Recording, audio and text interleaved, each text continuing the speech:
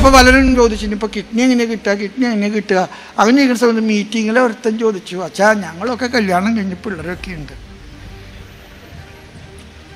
നീ എന്താ ഉദ്ദേശിക്കുന്നതെന്ന് അച്ഛൻ ചോദിച്ചാൽ പറഞ്ഞു, അച്ഛൻ കൊടുത്തിട്ട് എന്തെങ്കിലും സംഭവിച്ചാലും. അങ്ങനെയാണ് അച്ഛൻ കിഡ്നി കൊടുക്കാൻ തീരുമാനിച്ചേ. ഒരു കുഴിയിൽ ചാടിയതാ.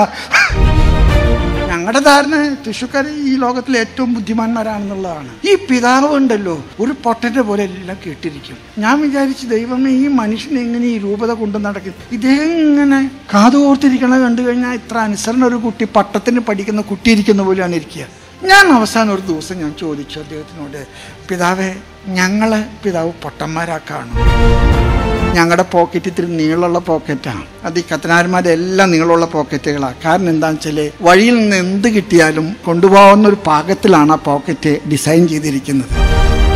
എൻ്റെ അപ്പൻ ആകസ്മികമായിട്ട് ഹൃദയാഘാതം മൂലം മരിച്ചപ്പോൾ എനിക്ക് 1.5 വയസ്സേ പ്രായം ഉണ്ടായിരുന്നുള്ളൂ. മൂത്ത ചേട്ടന് 22 വയസ്സും. സത്യം പറഞ്ഞു കഴിഞ്ഞാൽ ഈ അൾത്താരകളിൽ തിരികത്തിച്ച വലുപ്പത്തിലാണ് ഞങ്ങളുടെ കുട്ടികളുടെയൊക്കെ വയസ്സ്.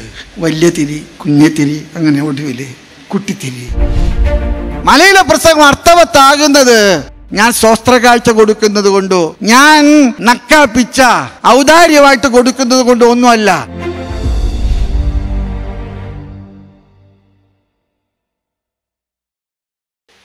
തിരുവല്ല ഭദ്രാസനത്തിൻ്റെ ഏബ്രഹാം മുളമൂട്ടിലച്ഛൻ എൻ്റെ ഒരു സഹപാഠിയാണ്. ഞാൻ അദ്ദേഹത്തിൻ്റെ കൂടെയാണ് ഇവിടെ വന്നത്. അദ്ദേഹം എന്നെ അങ്ങ് കൊണ്ടുവരുന്ന വഴിയിൽ എന്നോട് പറഞ്ഞു, തട്ടിൽ തിരുമേനിക്ക് മർത്തോമക്കാരുടെ ഒരു മുഖച്ഛായയുണ്ട്.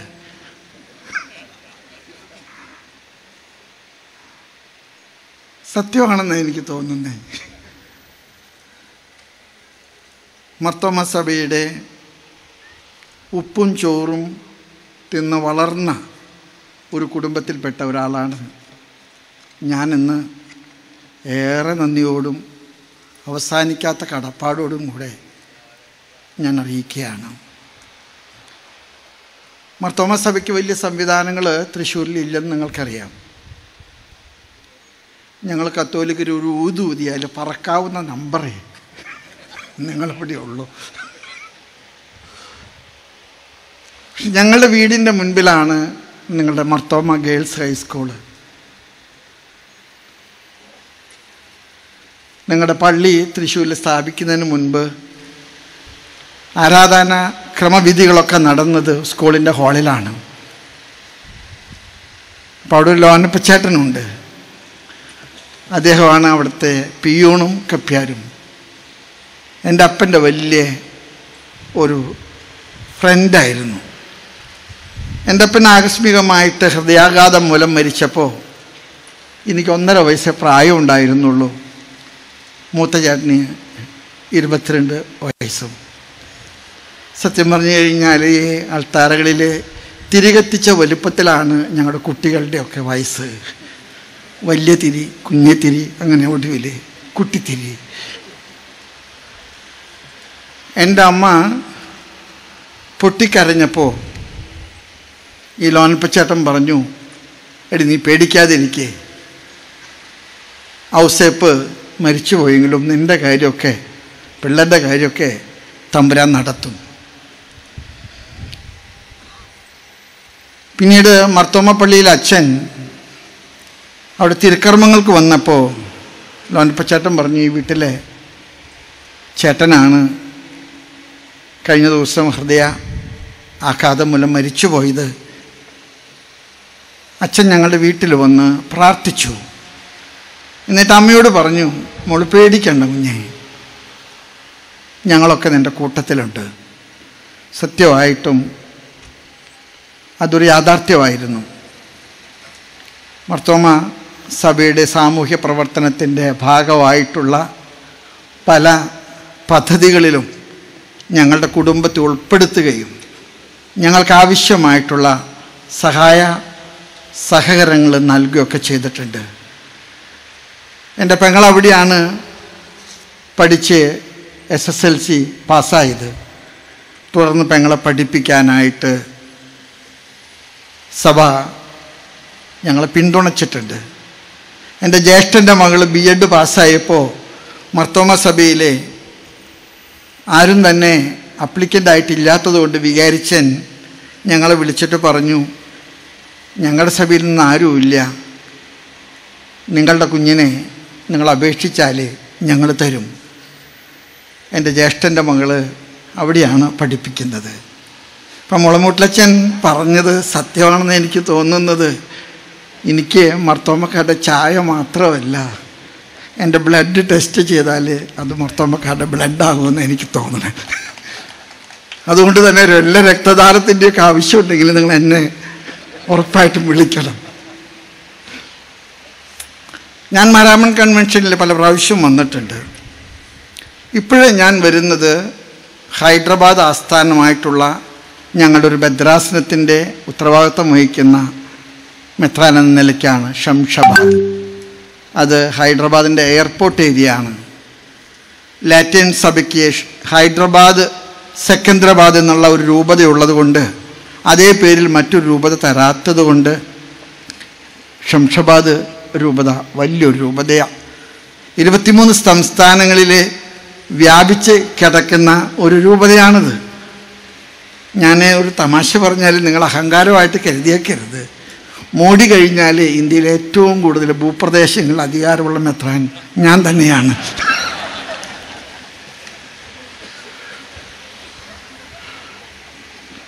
കാര്യങ്ങളൊക്കെ നടത്താനായിട്ട് നല്ല ബുദ്ധിമുട്ടുണ്ട്. ഞാനിപ്പോഴൊരു മിഷണറി മെത്രാനാണ്. ഞാൻ ഈ തൃശ്ശൂരിൽ നിന്ന് പോകുമ്പോൾ എനിക്ക് ആകെ കൂടെ അറിയുന്ന കൾട്ടിക് മിനിസ്ട്രി മാത്രമാണ്. ധൂപം വയ്ക്കുക, കറാപ്പ് കൊണ്ട് വെള്ളം തെളിക്കുക, ആളുകളുടെ തലയിൽ കൈവച്ച് പ്രാർത്ഥിക്കുക.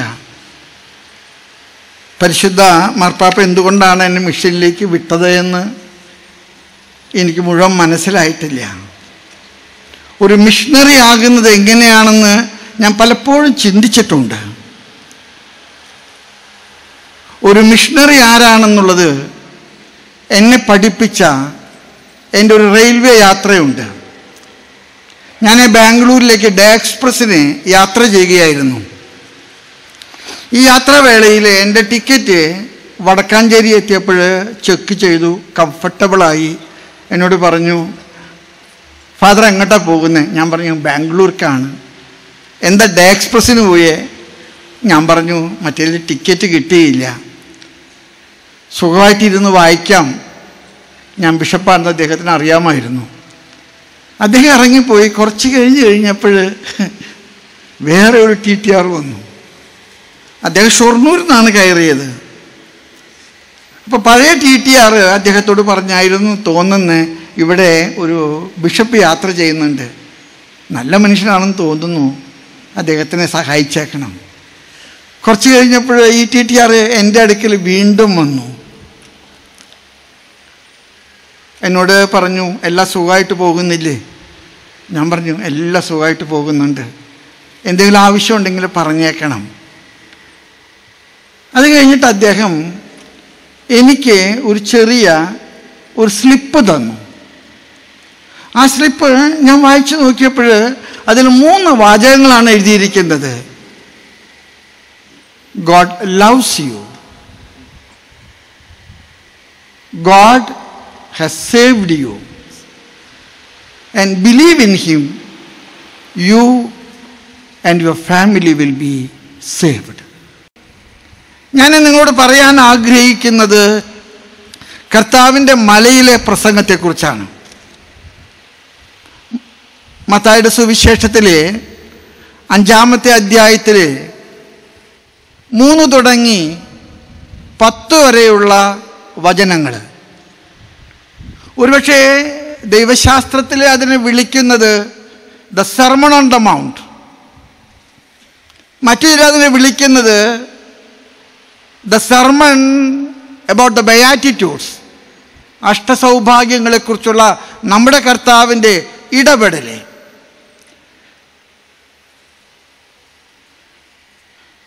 മാർട്ടിൻ ലൂതർ പ്രഗത്ഭനായിട്ടുള്ള ഒരു ബൈബിൾ വ്യാഖ്യാതാവായിരുന്നു. അദ്ദേഹം എപ്പോഴും പറയാറുണ്ട്, ഉൽപ്പത്തിയുടെ സുവിശേഷത്തിൽ, സൃഷ്ടിയുടെ പുസ്തകത്തിൽ 1-ാമത്തെ അധ്യായത്തിൽ 27-ാമത്തെ വചനമുണ്ട്. ഒരുപക്ഷെ ബൈബിളിൻ്റെ കാതലും കരുത്തും അതാണ്. ദൈവം മനുഷ്യനെ സ്വന്തം ഛായയിലും സാദൃശ്യത്തിലും സൃഷ്ടിച്ചു. ഒരു മനുഷ്യൻ ദൈവത്തിൻ്റെ സ്വന്തം ഛായയിലും സാദൃശ്യത്തിലും സൃഷ്ടിക്കപ്പെട്ടവനാണെന്നുള്ളതാണ് അവൻ്റെ വലുപ്പം, അവൻ്റെ മഹത്വം. അവൻ്റെ തലയ്ക്ക് മുകളിലിരിക്കുന്ന കിരീടം കർത്താവിൻ്റെ കരത്തിൻ്റെ കരുത്താണ്. മണ്ണിൽ നിന്ന് മനുഷ്യനെ മെനഞ്ഞെടുത്ത ദൈവം അവൻ്റെ നാസാതന്ത്രങ്ങളിലേക്ക് പരിശുദ്ധാത്മാവിൻ്റെ നിശ്വസനം കടത്തിവിട്ടപ്പോൾ അവന് വന്നൊരു പരിവർത്തനമുണ്ട്. ആ മൺകൂന ജീവനുള്ള മനുഷ്യനായി. അവന് ദൈവത്തിൻ്റെ ഛായയും ദൈവത്തിൻ്റെ സാദൃശ്യവും ഉണ്ടായി. ഒരുപക്ഷെ യോഹന്നാൻ അപ്പസ്തോലൻ എഴുതിയ സുവിശേഷത്തിലെ മർമ്മപ്രധാനമായിട്ടുള്ള ഒരു തിരുവചനമുണ്ട്. അദ്ദേഹത്തിൻ്റെ 3-ാമത്തെ അധ്യായത്തിലെ 16-ാമത്തെ വചനം. ഒരുപക്ഷെ കർത്താവിൻ്റെ കുരിശുമരണത്തിൻ്റെയും പീഡാനുഭവത്തിൻ്റെയും രക്ഷാകര ദൗത്യത്തിൻ്റെയും കാതലും കാരണവും വെളിപ്പെടുത്തുന്ന ഒരു വചനമാണത്. തന്നിൽ വിശ്വസിക്കുന്ന ഒരൊറ്റ മനുഷ്യനും നശിച്ചു പോകാതിരിക്കാൻ തൻ്റെ ഏകജാതനെ ഈ ലോകത്തിന് വേണ്ടി ബലിയായി നൽകുവാൻ തക്കവിധം അത്രയ്ക്കധികമായി ദൈവം ഈ ലോകത്തെ സ്നേഹിച്ചു. ദൈവം ഈ ലോകത്തെ സ്നേഹിച്ചത് മനുഷ്യൻ്റെ രക്ഷയ്ക്ക് വേണ്ടിയിട്ടാണ്. മനുഷ്യൻ രക്ഷപ്പെടാനായിട്ട് കർത്താവ് ഈ ലോകത്തിലേക്ക് വന്നത് പിതാവിൻ്റെ തിരുവുള്ളമായിരുന്നു. സ്നേഹമുള്ളവരെ, മനുഷ്യൻ്റെ ഛായ അത് എപ്രകാരമായിരിക്കണമെന്ന് നമ്മെ ഓർമ്മപ്പെടുത്താൻ വേണ്ടി കർത്താവ് നടത്തിയ ഒരു പ്രസംഗമാണ് മലയിലെ പ്രസംഗം, the sermon on the mount. മലയിലെ പ്രസംഗം കർത്താവ് നമ്മോട് സംസാരിച്ചത് മനുഷ്യൻ്റെ ദൈവ ഛായ നഷ്ടപ്പെടുത്താതെ മനുഷ്യൻ എങ്ങനെ ജീവിക്കണമെന്ന് മനുഷ്യനെ ഓർമ്മപ്പെടുത്താൻ വേണ്ടിയിട്ടാണ്.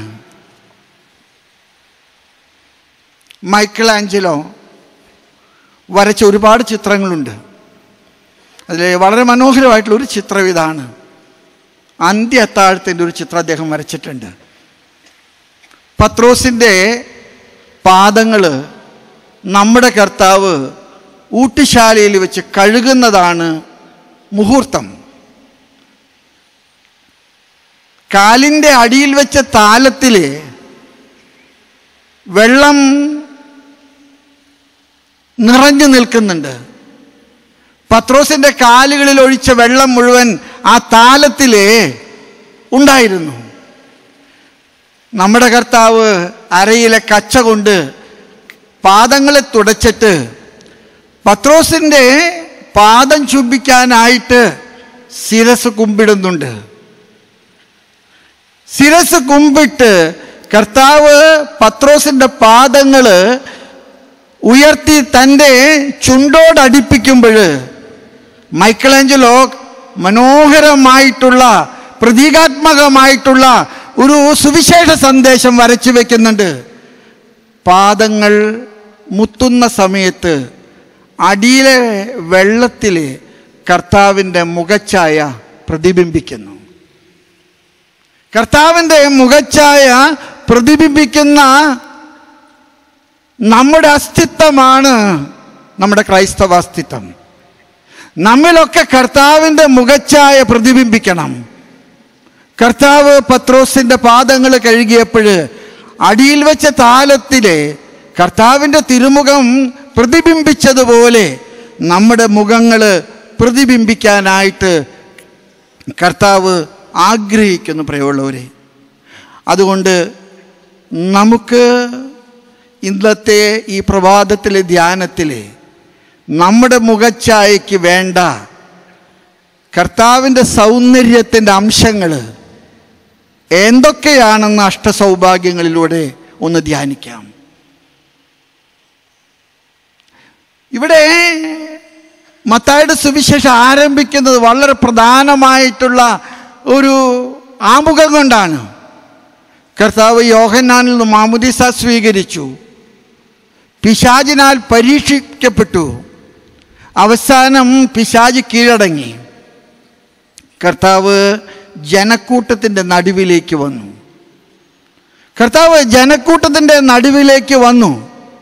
എന്നിട്ട് പറയുന്നത്, അവൻ സമതലങ്ങളെ വിട്ട് ഒരു മേൽപ്രദേശത്തേക്ക് കയറി.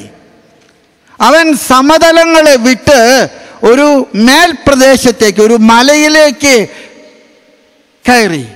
നിങ്ങൾക്കറിയാം, ഈ പ്രദേശത്തിൻ്റെ ഭൂമിശാസ്ത്രം പരിശോധിക്കുന്നവർക്കറിയാം, അവിടെ ഒരു മലയൊന്നുമില്ല. പക്ഷെ സമതലങ്ങളിൽ നിന്ന് ഉയർന്ന ഒരു പീഠം പോലുള്ള ഒരു സ്ഥലത്തേക്ക് കർത്താവ് കയറി.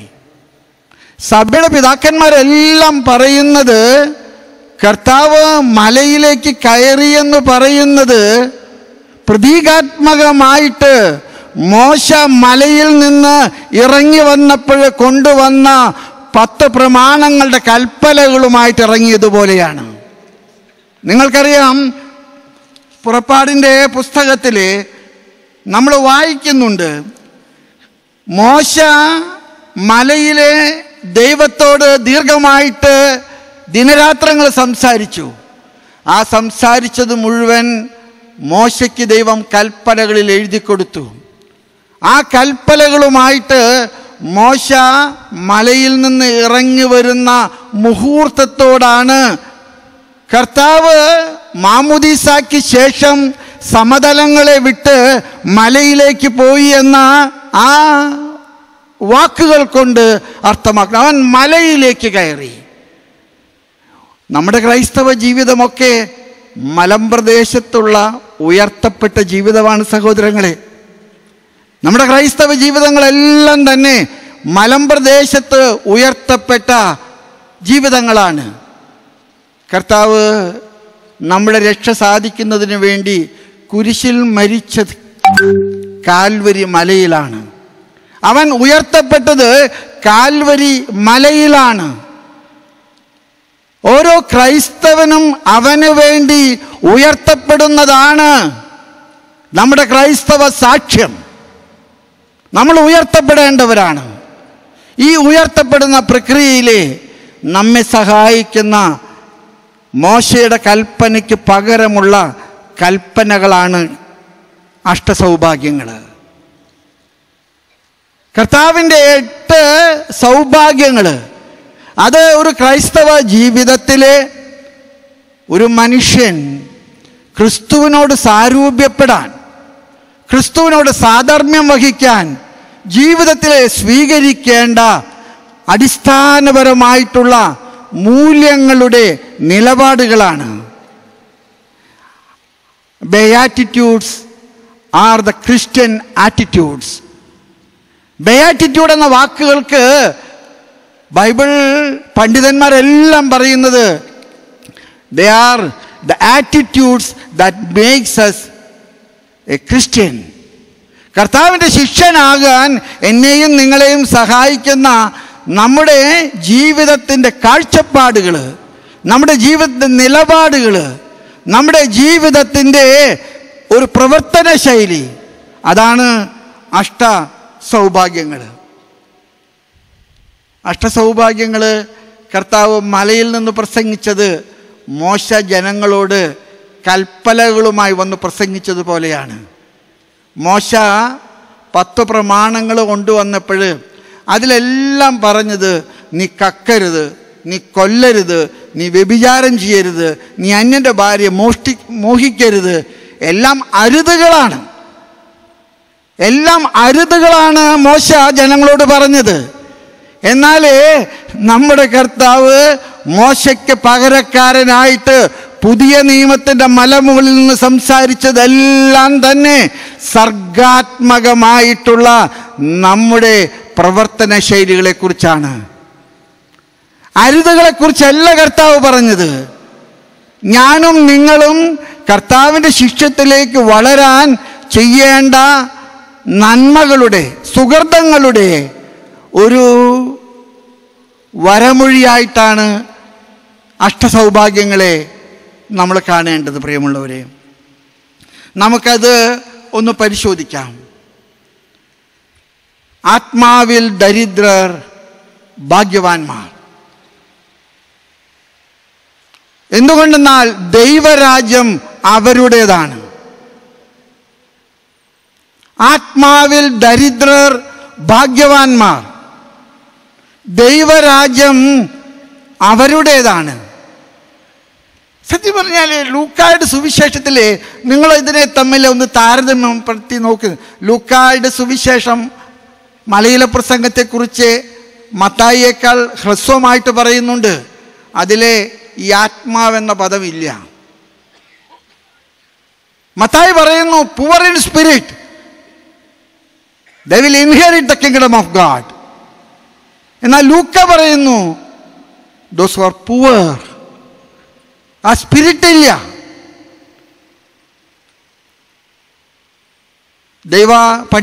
ദൈവശാസ്ത്ര പണ്ഡിതന്മാർ പറയുന്നത് മത്തായിയും ലൂക്കും തമ്മിൽ പുലർത്തുന്ന ഒരു വ്യത്യാസം സഭകൾ വളരെ സൂക്ഷ്മമായിട്ട് പരിശോധിക്കേണ്ട ഒരു വിഷയമാണ്. ദരിദ്രനായിരിക്കാൻ ഞാനും നിങ്ങളും എടുക്കുന്ന നിലപാടുകളിലെ ഒരു വിപ്ലവാത്മകതയുണ്ട്. ദരിദ്രനായിട്ട് ജീവിക്കാൻ ഞാനും നിങ്ങളും എടുക്കുന്നതിലെ ഒരു നിലപാടുകളിലെ ഒരു വിപ്ലവാത്മകതയുണ്ട്. ആ വിപ്ലവമാണ് ദൈവം നമുക്ക് നൽകുന്ന സമാധാനവും സന്തോഷവും. ബ്ലെസ്സഡ് എന്ന വാക്കിന് ഉപയോഗിക്കുന്ന പദം നമ്മുടെ ചില തിരുമേനിമാരുടെ ഒരു പേരാണ്, മക്കാരിയോസ് എന്നാണ്. മക്കാരിയോസ് എന്ന വാക്കിൻ്റെ അർത്ഥം blessed, you will be happy. നിങ്ങൾ എപ്പോഴാണ് ലോകത്തിലെ സന്തോഷമുള്ളവരാകുന്നത്? നിങ്ങൾ എപ്പോഴാണ് ലോകത്തിലെ സമാധാനമുള്ളവരായിട്ട് തീരുന്നത്? ഈ ലോകത്തിലുള്ളതെല്ലാം വാരിപ്പൊത്തി എനിക്ക് കൊണ്ടു നടക്കാൻ കഴിയുന്ന ഒരു സന്ദർഭത്തിലാണ് ഞാൻ ഈ ലോകത്തിലെ ഏറ്റവും വലിയ ഭാഗ്യവാൻ എന്ന് കരുതുന്ന ആളുകളാണ് നമ്മളിലേറെ പങ്ക്. ഈ ലോകത്തിലെ മഹാഭാഗ്യവാന്മാരാരാണ്? ആഗ്രഹിച്ചത് മുഴുവൻ സ്വന്തം കൈപ്പടയ്ക്കുള്ളിൽ ഒതുക്കാൻ കഴിയുന്നവരാണ് ഈ ലോകത്തിലെ ഭാഗ്യവാന്മാര്. കുറച്ച് നാളുകൾക്ക് മുമ്പ് മനോരമ പത്രത്തിൽ ഒരു സീരീസ് ഉണ്ടായിരുന്നു. ഞാനത് വായിച്ചു, എനിക്ക് നല്ല ഇഷ്ടമായി. കേരളത്തിൽ ലോട്ടറി കിട്ടിയവരുടെ ഇപ്പോഴത്തെ അവസ്ഥ എന്താണ്? ഇവിടെ ആർക്കെങ്കിലും കിട്ടിയിട്ടുള്ളവർ ഇരിപ്പുണ്ടോ എന്ന് എനിക്കറിയാൻ പാടില്ല. 1 കോടിയും 50 ലക്ഷവും 75 ലക്ഷമൊക്കെ ലോട്ടറി അടിച്ച, ഓണം ബമ്പർ അടിച്ച, വിഷു ബമ്പർ അടിച്ച ഭാഗ്യവാന്മാരെ കുറിച്ചുള്ള ഒരു പഠനമായിരുന്നു. സത്യം പറഞ്ഞാൽ ഇത് കിട്ടിയവരെല്ലാം തന്നെ 1 കൊല്ലത്തിനുള്ളെല്ലാം അവസാനിച്ചിട്ട് പണ്ടത്തെ പണിയിലേക്ക് മടങ്ങി എന്താ പറയുന്നത്. ആത്മാവിൽ ദരിദ്രർ ഭാഗ്യവാന്മാർ. മനോഹരമായിട്ടുള്ള ഒരു വിപ്ലവമാണത്. നിനക്ക് ആവശ്യത്തിൽ കൂടുതലുള്ളതൊന്നും തന്നെ നിന്റേതല്ലെന്ന് നീ തിരിച്ചറിയുന്ന നിമിഷമുണ്ടല്ലോ, അതാണ് ഈ ആത്മാവിൽ നിറഞ്ഞ ദാരിദ്ര്യം. എനിക്ക് ഉള്ളത് എൻ്റെ ആവശ്യത്തിൽ കൂടുതലാണെന്ന് ഞാൻ എന്നാണോ തിരിച്ചറിയുന്നത്, അന്ന് മലയിലെ പ്രസംഗം എനിക്ക് അർത്ഥവത്താണ്. മലയിലെ പ്രസംഗം അർത്ഥവത്താകുന്നത് ഞാൻ സ്വസ്ത്രകാഴ്ച കൊടുക്കുന്നത് കൊണ്ടോ, ഞാൻ നക്കാപ്പിച്ച ഔദാര്യമായിട്ട് കൊടുക്കുന്നത് കൊണ്ടോ ഒന്നുമല്ല. എൻ്റെ ആവശ്യത്തിൽ കഴിഞ്ഞുള്ളതെല്ലാം എൻ്റെ കയ്യിൽ തമ്പുരാൻ ഏൽപ്പിച്ചിരിക്കുന്നത് എൻ്റെ സഹോദരൻ്റെ ആവശ്യങ്ങൾക്ക് കൊടുക്കാൻ ഉള്ളതാണെന്നുള്ള തിരിച്ചറിവുണ്ടല്ലോ, ആ തിരിച്ചറിവിലേക്ക് വളരുന്ന വിപ്ലവമാണ് ഈ അഷ്ടഭാഗ്യത്തിലെ ഒന്നാമത്തെ സൗഭാഗ്യം. Blessed are who poor, they will inherit the kingdom of God. ഞാൻ തൃശ്ശൂർ ജൂബിലി മിഷൻ മെഡിക്കൽ കോളേജിൻ്റെ കുറച്ച് കാലം ഡയറക്ടറായിട്ടുണ്ട്.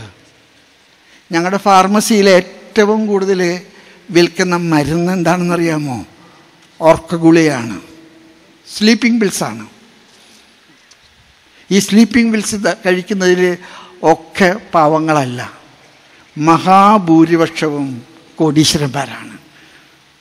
ഉറക്കം നഷ്ടപ്പെടുത്തുന്ന സ്വത്തുവകൾ സൂക്ഷിക്കുന്ന നമ്മൾ. ഞാനൊരിക്കൽ ഇങ്ങനെ പോകുന്ന സമയത്ത് ഇടയ്ക്കിടയ്ക്ക് ഞങ്ങളുടെ പോക്കറ്റ് ഇത്തിരി നീളമുള്ള പോക്കറ്റാണ്.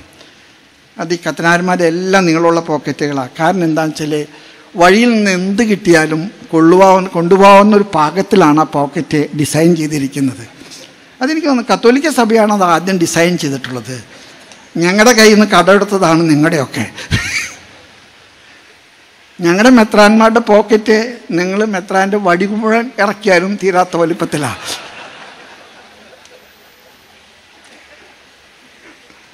സ്നേഹമുള്ളവരെ, ദരിദ്രരെ നിങ്ങൾ ഭാഗ്യവാന്മാർ, നിങ്ങൾക്കുള്ളതാണ് ദൈവരാജ്യം. ഈ ദാരിദ്ര്യത്തിൻ്റെ അരൂപി സഭയിൽ നിന്ന് എന്നൊക്കെയാണോ നഷ്ടപ്പെട്ടു പോകുന്നത്, എന്നൊക്കെയാണോ നമ്മുടെ ക്രൈസ്തവ ജീവിതത്തിൽ നഷ്ടപ്പെട്ടു പോകുന്നത്, അന്ന് സഭയുടെ മുഖച്ഛായ വികൃതമാണെന്ന് ഞാൻ വിശ്വസിക്കുന്നു. ഞാൻ തൃശ്ശൂർ രൂപതയിലെ ഒരച്ഛനായിരുന്നു, അവിടുത്തെ സഹായമെത്രാനായിരുന്നു. ഞാൻ അവിടെ നിന്നാണ് ഈ മിഷനിലേക്ക് പോയത്. ഒന്നുമില്ലാത്തൊരു മിഷനാണ്, കഷ്ടപ്പാടുകളാണ്, ഒരുപാട് ആളുകളുടെ മുമ്പിൽ തെണ്ടിപ്പറക്കിയാണ് കാര്യങ്ങളൊക്കെ നടത്തുന്നത്. എനിക്കങ്ങനെ ഒരു ഇൻകം ജനറേറ്റിംഗ് ആയിട്ടുള്ള സ്ഥാപനങ്ങളൊന്നുമില്ല, ജനങ്ങളുടെ ഔദാര്യം മാത്രം വെച്ച് നടക്കുന്നതാണ്. ഞാൻ തൃശ്ശൂരിലൊക്കെ വരുമ്പോൾ എൻ്റെ മനസ്സിൽ തോന്നിയിട്ടുള്ളൊരു ചിന്തയുണ്ട്.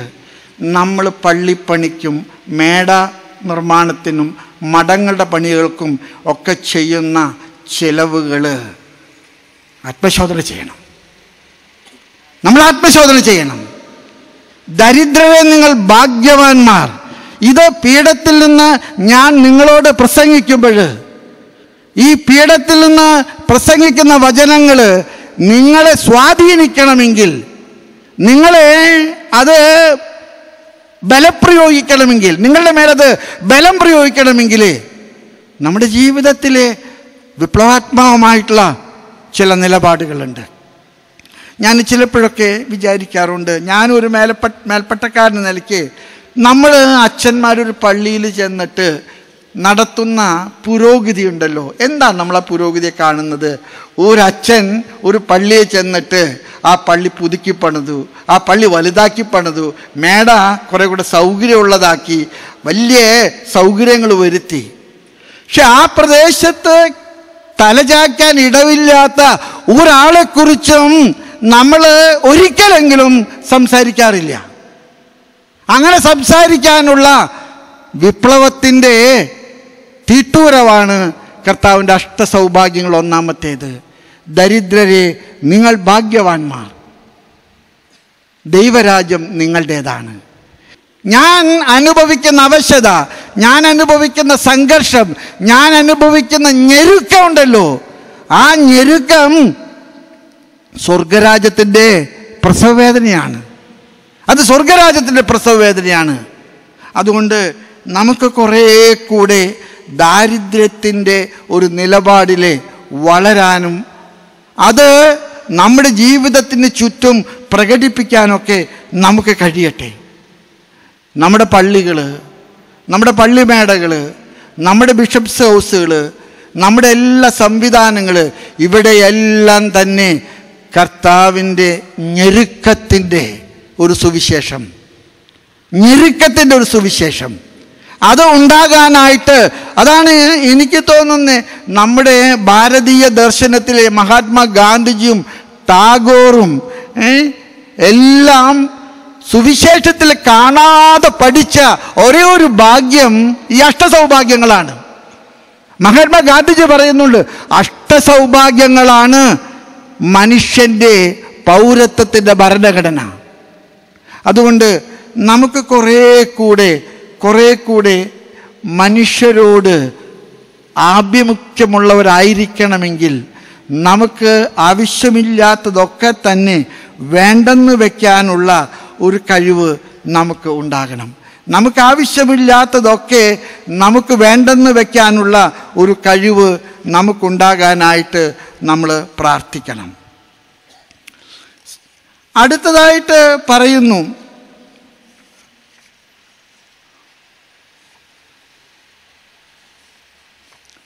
കരയുന്നവർ ഭാഗ്യവാന്മാരാണ്. കരയുന്നവർ ഭാഗ്യവാന്മാരാണ്. അഷ്ടസൗഭാഗ്യങ്ങളിലെ രണ്ടാമത്തെ വലിയ ഒരു തീട്ടൂരമാണ് കരയുന്നവർ ഭാഗ്യവാന്മാർ. എന്തുകൊണ്ടെന്നാൽ അവർ ആശ്വസിപ്പിക്കപ്പെടും. ഈ കരയുക എന്ന് പറയുന്നത് ഈ സാഹചര്യത്തിൽ നിങ്ങൾ പരിശോധിക്കുമ്പോൾ ഈ കരച്ചിൽ എന്ന് പറയുന്നത് വേദനിക്കുന്നവൻ്റെ നെടുവീർപ്പാണ്. നമ്മുടെ കർത്താവിൻ്റെ പരസ്യ ജീവിതകാലത്തെല്ലാം തന്നെ നമ്മൾ കാണുന്നൊരു വലിയൊരു പ്രത്യേകതയുണ്ട്. കരയുന്നവരുടെ കൂടെ കർത്താവ് കണ്ണീരൊപ്പാൻ ലാസറിൻ്റെ കുഴിമാടത്തിലെ കർത്താവ് ചെന്ന് നിൽക്കുന്ന രംഗം യോഹന്നാൻ്റെ സുവിശേഷത്തിൽ 10-ാമത്തെ അധ്യായത്തിലുണ്ട്. ആ കുഴിമാടത്തിലെ കർത്താവ് വിതുമ്പി ഒരു മരണ വീട്ടിലെ കർത്താവ് വിതുമ്പി കരഞ്ഞു. കർത്താവ് മലമുകളിലെ പീഡാനുഭവത്തിന് മുൻപ് തൻ്റെ വലിയ പീഡാസഹനങ്ങൾ ആരംഭിക്കുന്നതിന് മുൻപ് കർത്താവ് വാവിട്ട് കരഞ്ഞുകൊണ്ട് തൻ്റെ പിതാവിനോട് പറഞ്ഞ പ്രാർത്ഥന ഇതാണ്: പിതാവേ കഴിയുമെങ്കിൽ ഈ പാനപാത്രം എന്നിൽ നിന്ന് നീക്കണമേ. കർത്താവ് കരഞ്ഞവനാണ്. കർത്താവ് വാവിട്ട് നിലവിളിച്ചവനാണ്. മരണത്തിൽ പോലും അവിടുന്ന് വാവിട്ട് നിലവിളിച്ചു. പീഡാനുഭവത്തിന് മുൻപ് അവിടുന്ന് നടത്തിയ പ്രാർത്ഥനയിലെ അവിടുന്ന് നിലവിളിച്ചു. കരയുന്നവർ ഭാഗ്യവാന്മാരാണ്, കാരണം അവർ ആശ്വസിപ്പിക്കപ്പെടും. എൻ്റെ പ്രിയമുള്ള സഹോദരങ്ങളെ, ഈ കരയുന്നവർക്ക് ഒരുപാട് ആനുകൂല്യങ്ങളുണ്ട്. ഞാൻ ഇന്ന് നിങ്ങളോടൊക്കെ പറയുമ്പോൾ നിങ്ങൾ എന്നെ പരിഹസിക്കുമെന്ന് എനിക്കറിയാൻ പാടില്ല. ഞാൻ എൻ്റെ അമ്മയുടെ 10-ാമത്തെ മോനാണെന്ന് പറയുമ്പോഴൊക്കെ ചില പരിഷ്കാരികൾ എന്നോട് ചോദിക്കും, ഈ അമ്മയ്ക്ക് വേറെ പണിയൊന്നുമില്ലായിരുന്നു? ഈ അമ്മയ്ക്ക് വേറെ പണിയൊന്നുമില്ലായിരുന്നു? ഞാൻ ചിലപ്പോഴൊക്കെ ചിന്തിക്കാറുണ്ട്, ഞങ്ങൾ ഈ 10 പിള്ളേരെ വളർത്താൻ എൻ്റെ അമ്മ ഒരുപാട് കണ്ണുനീര് വീഴ്ത്തിയിട്ടുണ്ട്. കരയുന്നവരെ നിങ്ങൾ ഭാഗ്യവാന്മാർ. ഒരുപക്ഷെ നമ്മുടെ ക്രൈസ്തവ ജീവിതത്തിലെ നമ്മൾ ഭാരം കുറയ്ക്കാൻ ഷോർട്ട് കട്ടുകൾ എടുക്കുന്നുണ്ട്, ബൈപ്പാസുകൾ എടുക്കുന്നുണ്ട്. ഇന്ന് ഒരുപാട് ബൈപ്പാസുകളിലൂടെയാണ് നമ്മൾ യാത്ര ചെയ്യുന്നത്. ഒരുപക്ഷെ കർത്താവിലേക്കുള്ള യാത്ര ബൈപ്പാസുകളില്ലാത്ത യാത്രയാണ്. കർത്താവിലേക്കുള്ള യാത്ര ബൈപ്പാസുകളില്ലാത്ത യാത്രയാണ്. കരയുന്നവർ ഭാഗ്യവാന്മാർ. ഞാൻ അമേരിക്കയിൽ ചെന്ന് കഴിഞ്ഞപ്പോൾ എനിക്ക് തോന്നി, നമ്മളെക്കാളൊക്കെ വളരെ വളരെ പുരോഗമനവാദികളായിട്ടുള്ള ആളുകളാണ് അമേരിക്കക്കാരെന്ന് ഞാൻ വിചാരിച്ചത്. ഞാൻ നോർത്ത് ഡക്കോട്ടയിലെ ബിസ്മാർക്കിൽ ചെന്ന് കഴിഞ്ഞപ്പോൾ അച്ഛനവിടെ അവധിയിലായിരുന്നു. ഞാനാണ് വികാരിയുടെ ചാർജ് വഹിക്കുന്നത്. എനിക്ക് കിട്ടിയൊരു മഹാഭാഗ്യം, ഒരു വീട്ടിലെ 15-ാമത്തെ കുഞ്ഞിനെ ഞാൻ മാമോദീസ മുക്കി.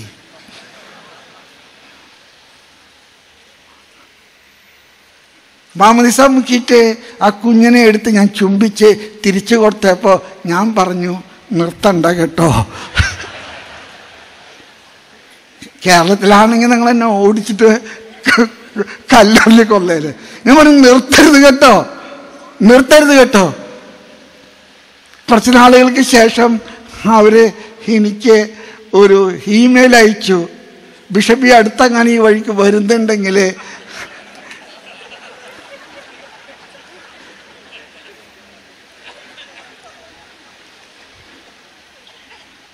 കരച്ചിലില്ലാത്തൊരു ലോകം,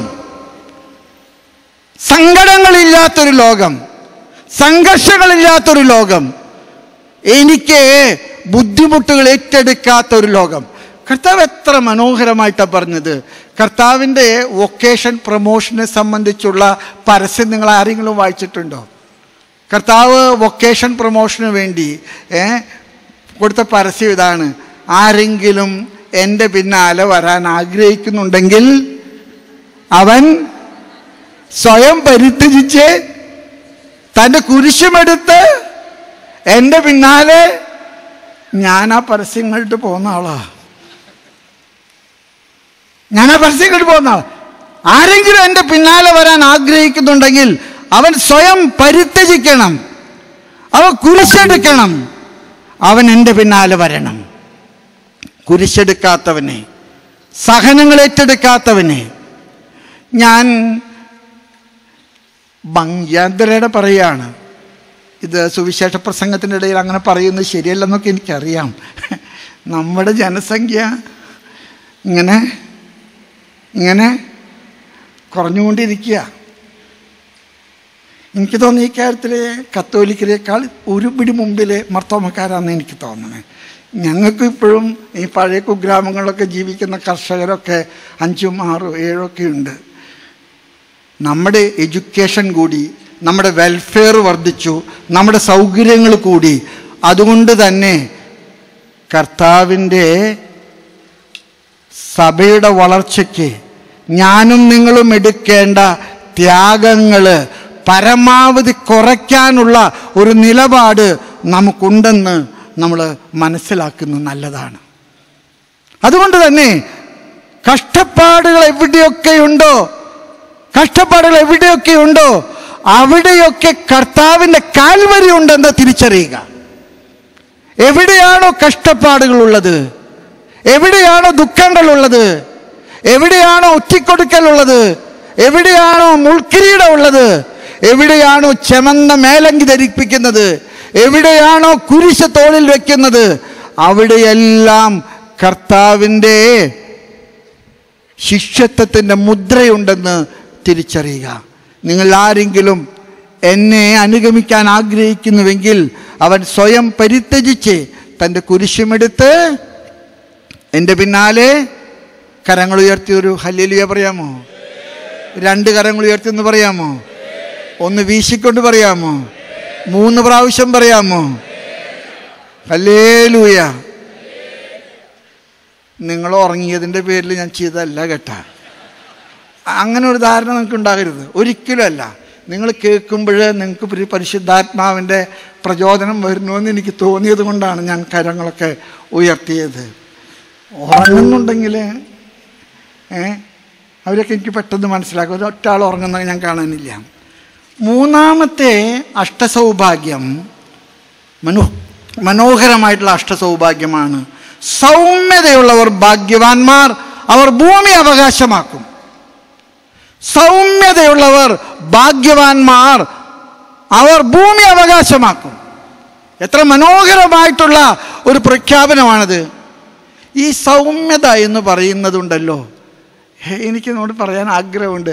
ഈ സൗമ്യത എന്ന് പറയുന്നത് ഞാൻ പറയുന്നത് നിങ്ങൾ കേൾക്കുന്നതിനേക്കാൾ കൂടുതൽ നിങ്ങൾ പറയുന്നത് ഞാൻ കേൾക്കാൻ കാണിക്കുന്ന വിവേകമാണ്. സൗമ്യത എന്ന വാക്കിൻ്റെ അർത്ഥം എടുത്തു ചാടി എല്ലാം ഞാനങ്ങ് പറഞ്ഞോളാം, ഞാനങ്ങ് ചെയ്തോളാം അല്ല. നിങ്ങൾ ചെയ്തു കഴിഞ്ഞിട്ട് അതിൽ ബാക്കിയുള്ളത് ഞാനും കൂടെ പങ്കാളിയായിട്ട് കൂട്ടുപങ്കാളിത്തം. സൗമ്യത എന്ന് പറയുന്നത് മറ്റുള്ളവരെ കേൾക്കാൻ, മറ്റുള്ളവർക്ക് കരം കൊടുക്കാൻ, മറ്റുള്ളവരെ ചേർത്ത് പിടിക്കാൻ ഞാൻ കാണിക്കുന്ന ഹൃദയത്തിൻ്റെ വലുപ്പമാണ്. സൗമ്യത എന്ന് പറയുന്നത് ഉറക്കം തൂങ്ങലൊന്നല്ല. നിങ്ങൾ ചിലപ്പോൾ വിചാരിക്കും ഉറക്കം തൂങ്ങികളാണ് സൗമ്യന്മാർ. അല്ല, സൗമ്യന്മാരാണ് ഈ ലോകത്തിലെ ഏറ്റവും വലിയ ബുദ്ധിമാന്മാർ. സൗമ്യന്മാരാണ് ഈ ലോകത്തിലെ ഏറ്റവും വലിയ ബുദ്ധിമാന്മാർ. ഞാനൊരു രസം നിങ്ങളോട് പറയട്ടെ. ഞങ്ങളുടെ രൂപതയിലെ ഒരു ജേക്കബ് തൂങ്കുഴി മെത്രാപ്പോലിത്ത മലബാറിൽ നിന്ന് ബിഷപ്പായിട്ട് വന്നു. ഈ തൃശ്ശൂർക്കാർക്ക് അവരുടേതായിട്ടുള്ള ചില സ്വകാര്യ സമ്പ്രദായങ്ങളുണ്ട്. ഞങ്ങൾക്ക് ഞങ്ങളുടേതായിട്ടുള്ള ഭാഷയുണ്ട്. കേരളത്തിലെ ഏറ്റവും നല്ല മലയാളം സംസാരിക്കുന്നത് തൃശ്ശൂർക്കാരാണ്. ഞങ്ങൾക്ക് അസൂയുണ്ടെന്ന് എനിക്കറിയാം, ഞാൻ മൈൻഡ് ചെയ്യില്ല. ഈ കേരള സാഹിത്യ അക്കാദമിക്ക് എവിടെയാണ് വെച്ചിരിക്കുന്നത്? തൃശ്ശൂരാണ് വെച്ചിരിക്കുന്നത്.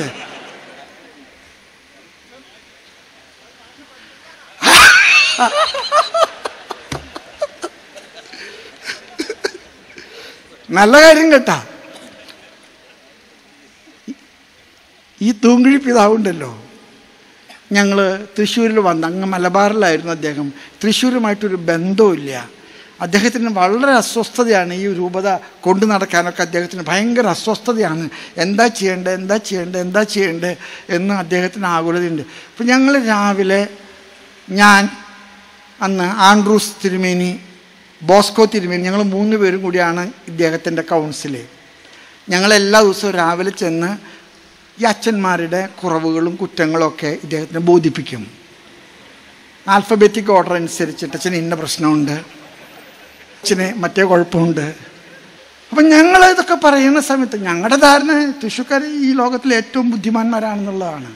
ഈ പിതാവ് ഉണ്ടല്ലോ, ഒരു പൊട്ടൻ്റെ പോലെ എല്ലാം കേട്ടിരിക്കും. ഞാൻ വിചാരിച്ചു, ദൈവമേ, ഈ മനുഷ്യനെ എങ്ങനെ ഈ രൂപത കൊണ്ടു നടക്കും? ഇത്രയും ഇന്ത്യയിലെ ഏറ്റവും വലിയ രൂപത, 5 ലക്ഷം ആളുണ്ട്, ഒരുപാട് സ്ഥാപനങ്ങളുണ്ട്, സാമ്പത്തിക സുസ്ഥതയുണ്ട്. ഇതുപോലൊരു പച്ചപ്പാവം മെത്രാനിച്ച് ഈ രൂപത എങ്ങനെ കൊണ്ടു നടക്കണേ? അങ്ങനെ ഞങ്ങൾ ചെന്ന് എല്ലാ ദിവസവും രാവിലെ ബ്രീഫ് ചെയ്യും. അച്ഛൻ അവിടെ കുഴപ്പമുണ്ടാക്കിയിട്ട് ആ പള്ളിയിൽ നിന്ന് ഇപ്പം അദ്ദേഹത്തിന് മാറ്റം കൊടുക്കേണ്ടി വരും എന്നൊക്കെ പറഞ്ഞ് ഇങ്ങനെ ബ്രീഫ് ചെയ്തുകൊണ്ടിരിക്കുന്ന സമയത്ത് ഇദ്ദേഹം ഇങ്ങനെ കാതോർത്തിരിക്കണ കണ്ടു കഴിഞ്ഞാൽ ഇത്ര അനുസരണ ഒരു കുട്ടി, പട്ടത്തിന് പഠിക്കുന്ന കുട്ടി ഇരിക്കുന്ന പോലെയാണ് ഇരിക്കുക.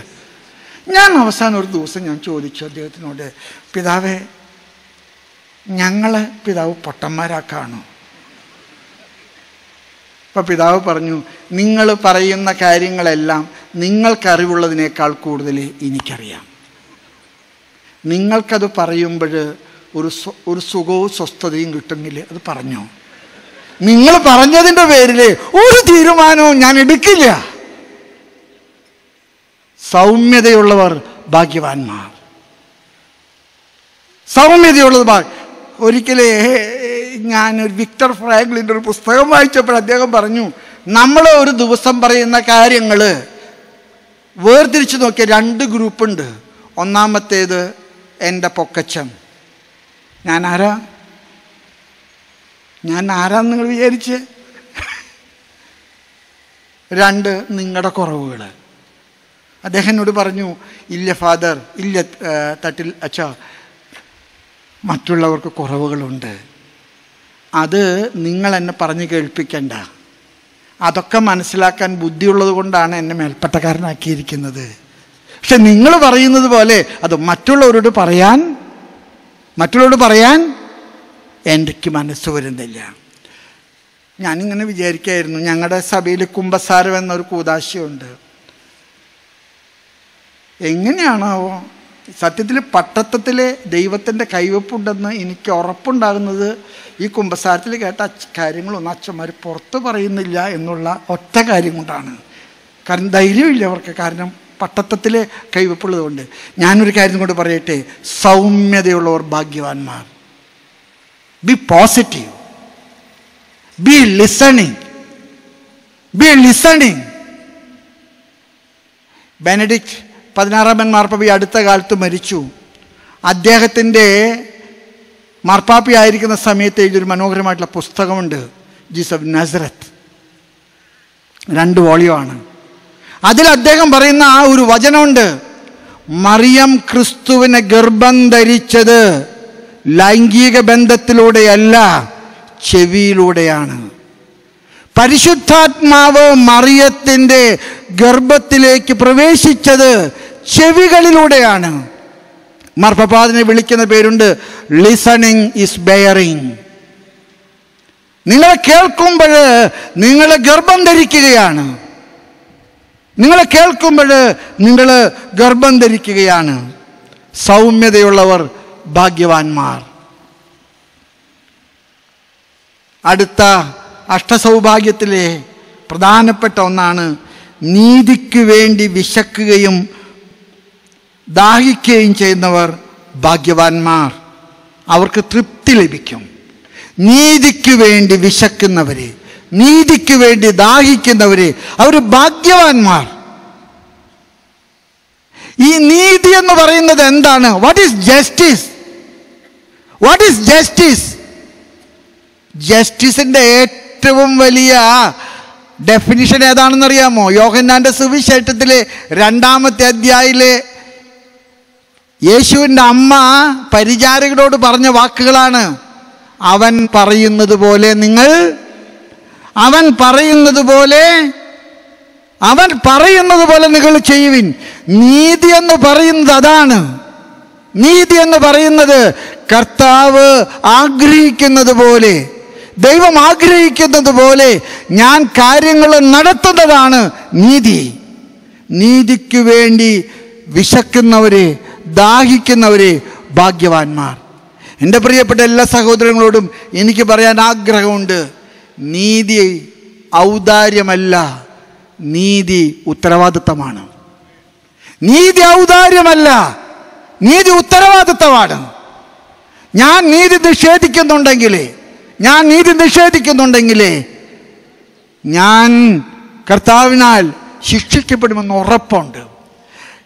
ഞാൻ ചിലപ്പോഴൊക്കെ വിചാരിക്കാറുണ്ട്, നമ്മുടെ കർത്താവിൻ്റെ അന്ത്യവിധിയുടെ രംഗങ്ങൾ നിങ്ങൾ നോക്കിയേ. ഇടതുവശത്ത് നിർത്തപ്പെട്ടവരെ, വലതുവശത്ത് നിർത്തപ്പെട്ടവരെ, പാപികളും നരകത്തിന് അർഹരായവരും ഇടതുവശത്ത്, വലതുവശത്തുള്ളവരെല്ലാം തന്നെ സ്വർഗത്തിന് അർഹരായവര്. എന്താ പറയുന്നത്? കർത്താവ് നീതിയുടെ വിധിവാചകം പറയുന്നത് എങ്ങനെയാണ്? എനിക്ക് വിശന്നു, നിങ്ങൾ എനിക്ക് ഭക്ഷിപ്പാൻ തന്നു. എനിക്ക് ദാഹിച്ചു, നിങ്ങൾ എനിക്ക് നഗ്നതയുണ്ടായിരുന്നു, നിങ്ങൾ എന്നെ ഉടിപ്പിച്ചു.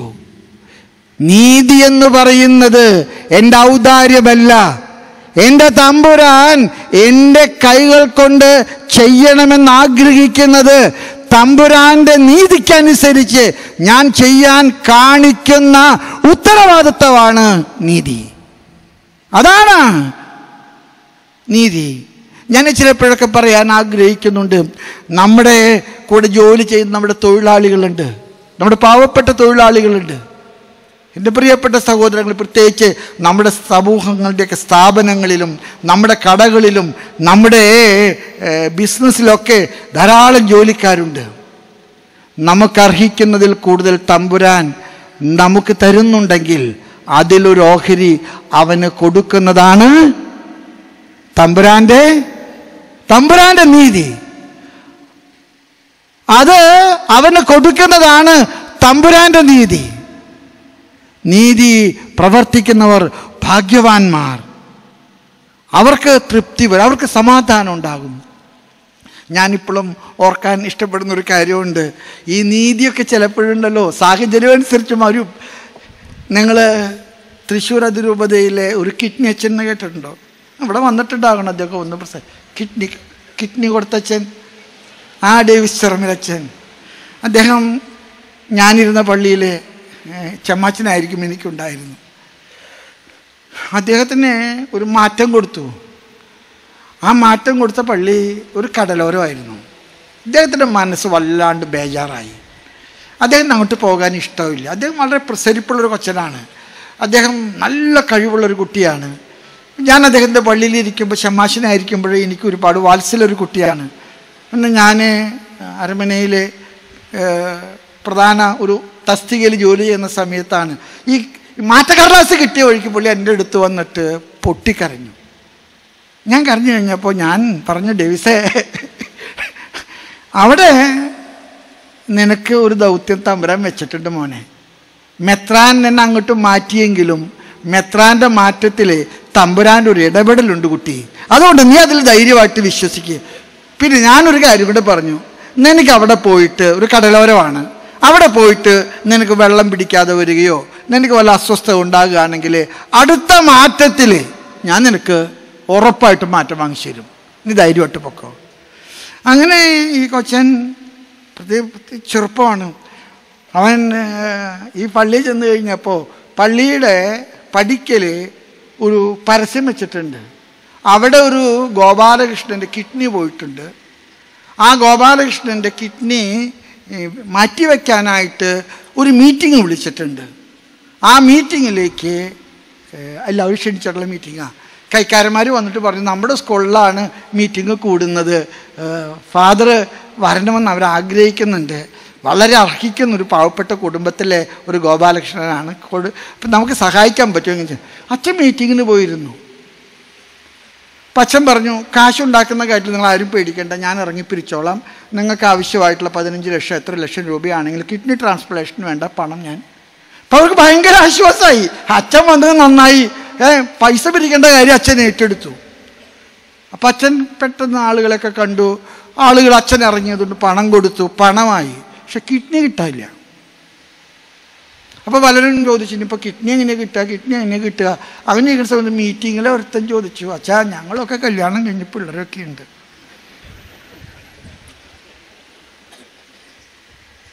നീ എന്താ ഉദ്ദേശിക്കുന്നതെന്ന് അച്ഛൻ ചോദിച്ചാൽ പറഞ്ഞു, അച്ഛൻ കൊടുത്തിട്ട് എന്തെങ്കിലും സംഭവിച്ചാലും. അങ്ങനെയാണ് അച്ഛൻ കിഡ്നി കൊടുക്കാൻ തീരുമാനിച്ചേ. ഒരു കുഴിയിൽ ചാടിയതാ. ഞാൻ കുറ്റപ്പെടുത്തി പറയുകയല്ല. ഞാൻ അദ്ദേഹത്തിനോട് പറഞ്ഞു, ഇതവിടെ വെച്ചാൽ സംഭവിച്ച. അദ്ദേഹത്തിനോട് ഞാൻ പറഞ്ഞു, അച്ഛാ കൊടുക്കുകയേ. ഈ കിഡ്നി കൊടുത്തതിന് ശേഷം ഇപ്പം 3 കിഡ്നിയുടെ ആരോഗ്യത്തിൽ അച്ഛൻ ജോലി ചെയ്യണേ. എന്തൊരു ആരോഗ്യത്തിലാണെന്ന് അറിയാമോ? ഞാൻ നിങ്ങളോട് പറയാൻ ആഗ്രഹിക്കുന്നു, നീതിക്ക് വേണ്ടി വിശക്കുക, നിങ്ങൾ കരുണ കാണിക്കുക, നിങ്ങൾ ഭാഗ്യവാന്മാരാണ്. സ്നേഹമുള്ളവരെ, ഈ അഷ്ടസൗഭാഗ്യങ്ങളുണ്ടല്ലോ നമ്മുടെ ശിഷ്യത്വത്തിൻ്റെ സൗന്ദര്യമാണ്. നമ്മുടെ ശിഷ്യത്വത്തിൻ്റെ സൗന്ദര്യമാണ് അഷ്ടസൗഭാഗ്യങ്ങൾ. ഒരു ക്രിസ്തു ശിഷ്യൻ എന്തുമാത്രം ക്രിസ്തുവിനോട് സദൃശനാണെന്നുള്ളതിൻ്റെ അടയാളമാണ് ഈ അഷ്ടസൗഭാഗ്യങ്ങൾ. ഈ അഷ്ടസൗഭാഗ്യങ്ങൾ നമുക്ക് കൂടുതൽ പഠിക്കണം, നമ്മൾ കൂടുതൽ ജീവിതത്തിൽ പ്രാവർത്തികമാക്കാനായിട്ട് പരിശ്രമിക്കണം. സമയത്തിൽ കൂടുതൽ പ്രസംഗിച്ചാൽ പിന്നീട് കടലാസ് വരുന്നത് എനിക്കറിയാം. ഞാൻ അതുകൊണ്ട് മുതിരുന്നില്ല. സ്നേഹമുള്ളവർ, എനിക്ക് ഒരുപാട് സന്തോഷമുണ്ട്. ഞാൻ പറയാൻ ആഗ്രഹിച്ച എല്ലാ കാര്യങ്ങളും നിങ്ങളോട് പറയാൻ എനിക്ക് പറ്റിയെന്ന് തോന്നുന്നില്ല. പക്ഷെ അടുത്ത കൊല്ലം മാരാമൺ കൺവെൻഷൻ ഉണ്ടല്ലോ എന്നുള്ളൊരു പ്രതീക്ഷയാണ്. ഞാൻ പറയാൻ വിട്ടുപോയ കാര്യങ്ങൾ അടുത്ത കൺവെൻഷന് വരുന്ന ആളുകൾ തീർച്ചയായിട്ടും നിങ്ങളോട് സംസാരിക്കും. എനിക്ക് ഒന്നേ പറയാനുള്ളൂ, നമ്മുടെ ക്രൈസ്തവ ജീവിതം ആധികാരികമായ ഒരു സാക്ഷ്യമാകണം. മലയിലെ പ്രസംഗം ആ ആധികാരികതയുടെ അളവുകോലുകൾ നമ്മളെ അളന്ന് തിട്ടപ്പെടുത്താൻ കർത്താവ് നൽകിയ നിർദ്ദേശങ്ങളാണ്. കർത്താവ് നിങ്ങളെയും നിങ്ങളുടെ കുടുംബങ്ങളെയും കുഞ്ഞുങ്ങളെയും അനുഗ്രഹിക്കട്ടെ. പാപിയും ബലഹീനവുമായിട്ടുള്ള എന്നെയും നിങ്ങൾ ഓർക്കണേ. വല്ലപ്പോഴൊക്കെ പല വിചാരമൊക്കെ വരുന്ന സമയത്ത് ഇങ്ങനെ തട്ടിൽ പിതാവ് ഒരാളുണ്ട് കേട്ട, ഒന്നോർത്ത് നിങ്ങൾ പ്രാർത്ഥിക്കണം. ഹൈദരാബാദ് വഴിക്ക് നിങ്ങൾ ആരെങ്കിലും വരുന്നുണ്ടെങ്കിൽ തീർച്ചയായിട്ടും വന്നേക്കണം. ഒരു ദിവസം താമസിച്ച ഭക്ഷണമൊക്കെ കഴിച്ച് പിന്നെ പോയില്ലെങ്കിൽ ഞാൻ പുറത്താക്കിക്കൊള്ളാം. നമ്മൾ സഭകൾ തമ്മിൽ ഒരു കുടുംബമാണ് മക്കളെ. ഞാനിന്ന് മർത്തോമ സഭയിൽ വരുമ്പോഴേ എനിക്കൊരു അപരിചിതത്വം തോന്നുന്നില്ല. കാരണം എൻ്റെ സ്വന്തം വീട്ടിൽ വന്നൊരു അനുഭവമാണ്. നമ്മൾ പരസ്പരം കരങ്ങൾ കോർത്ത് ഒന്നിച്ച് കർത്താവിൻ്റെ സൗധം പടുത്തുയർത്താൻ, സഭ പടുത്തുയർത്താൻ കഴിയുക. നീ എന്നെ സ്നേഹിക്കുന്നുണ്ടെങ്കിൽ നീ എൻ്റെ പിന്നാലെ വരിക. ആമീൻ.